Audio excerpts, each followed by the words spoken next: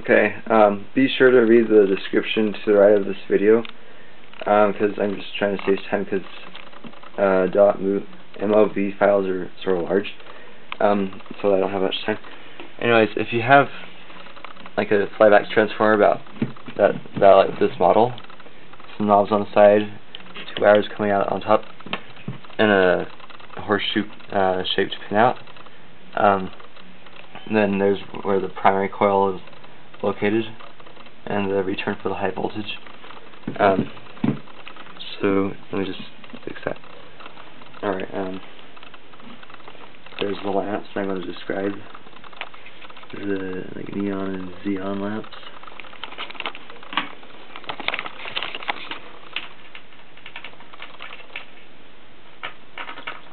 Oops, hang on.